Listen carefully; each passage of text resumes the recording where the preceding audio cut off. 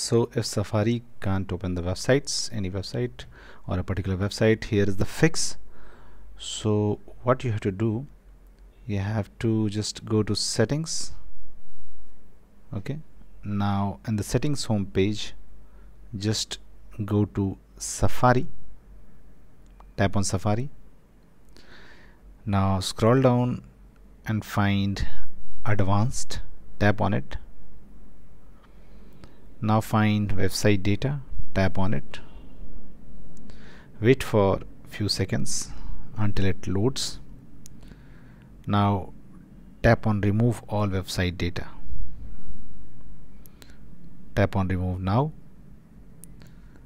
Now one more thing which you can do is just go to settings home page again, and now this time go to screen time, tap on screen time. Now go to content and privacy restrictions, just tap on it.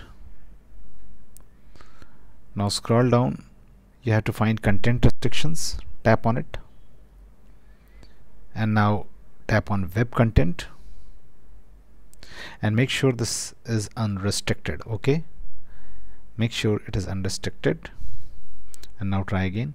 Now if these two methods do not work, there's one more thing which you can do. Just go to setting home page again, and this time tap on Wi-Fi and just tap on this information icon near to your Wi-Fi, selected Wi-Fi, and find configure DNS, tap on it, choose manual, and now delete the existing DNS server, tap on add server and add a Google DNS, that is 8.8.8.8, then a comma, and then 8.8.4.4.